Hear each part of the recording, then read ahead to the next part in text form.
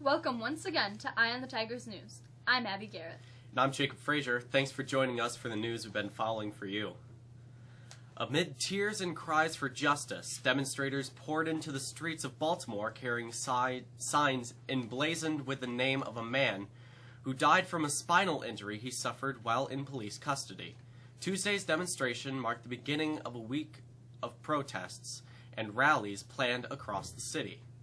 The Justice Department said earlier in the day that it has opened a civil rights investigation into the death of Freddie Gray, a 25-year-old black man who suffered a fatal spinal cord injury under mysterious circumstances after he was handcuffed and put into the back of a police van.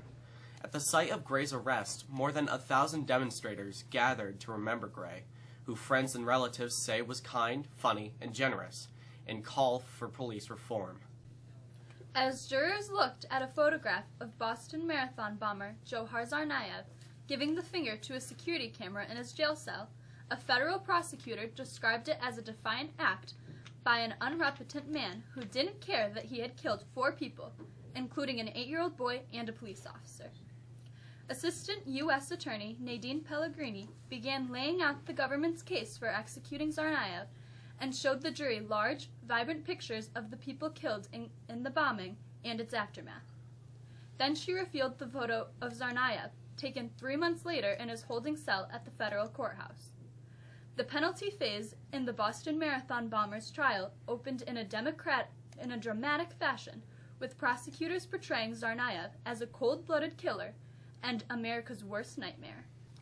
An Islamic extremist with an arsenal of loaded guns was only prevented from opening fire on Sunday morning churchgoers because he accidentally shot himself, French officials said. The 24-year-old computer science student, who is also suspected in the death of a young woman whose body was found on Sunday just ahead of his arrest, has been flagged as a risk last year and earlier this year. A French security official, who was not authorized to publicly release details, said the suspect, an Algerian who had lived in France for several years, was arrested in Paris Sunday after he apparently shot himself by accident and called an ambulance. The nation's biggest city, in a far-reaching effort to limit its impact on the environment, is set to mark Earth Day by announcing the ambitious goal of reducing its waste output by 90% by 2030. The Zero Waste Plan, which includes an overhaul of New York City's recycling program, incentives to reduce waste and tacit support for the City Council's plan to dramatically reduce the use of plastic shopping bags, will be announced by Democratic Mayor Bill de Blasio on Wednesday. Its goal is sweeping. New York would be the largest city in the Western Hemisphere to adopt the plan, which aims to reduce the amount of its waste by more than 3 million tons from its 2005 level of about 3.6 million tons. McDonald's plans to unwrap a plan next month that says it will help turn around ongoing sales declines around the world.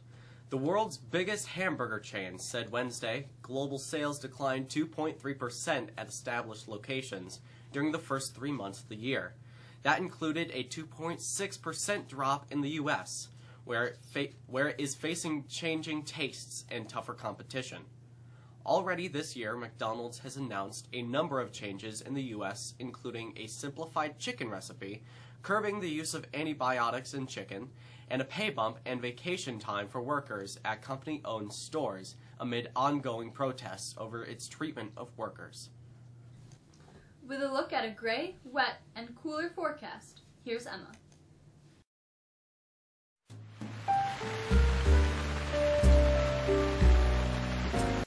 Spotty showers will continue to be the order of the day again for Wednesday, with cooler than normal temperatures. Thursday looks much the same, but there are some indications that we could see some wet snowflakes in the morning. Tomorrow will also be very windy. The wind will be the story again for Friday, along with the temperatures that will not get out of the 40s. The weekend is looking brighter, then temperatures rebounding a bit into the mid-50s. That's the forecast. I'm Emma. Let's bring in Andrea Ross, who's got a look at what's happening in sports.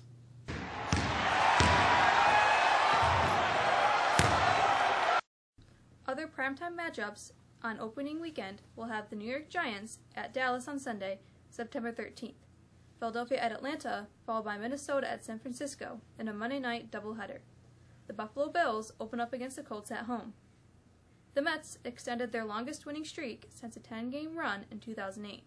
The team record is 11, last done in 1990. Curtis Granderson drove in his first 4 runs of the season, and Jonathan Neese pitched a shutout ball in the 7th inning, helping the Mets stretch the best home start in club history to 8-0 at Citi Field.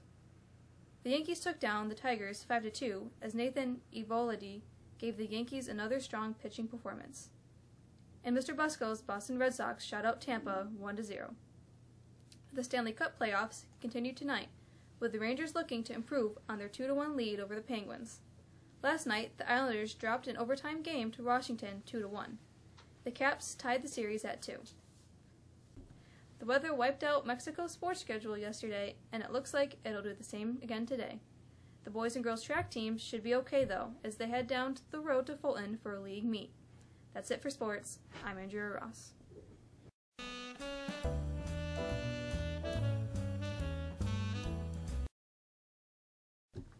The class of 2015 will be hosting a double feature movie night this week in Mexico High School's auditorium in anticipation of the Avengers 2 release on May 1st.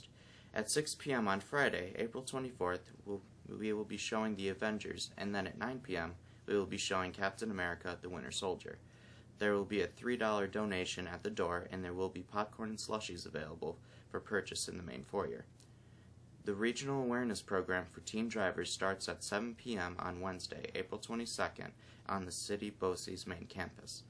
College Night is scheduled for Monday, April 27th at SUNY Oswego Campus Center from 6 to 8.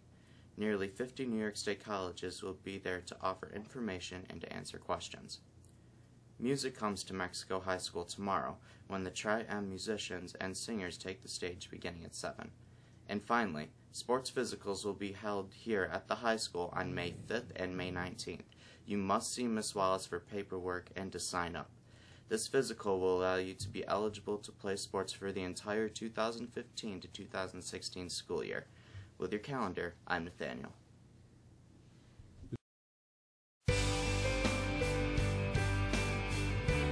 On this day in history, in 1859, Henry VIII became King of England, following the death of his father, Henry VII.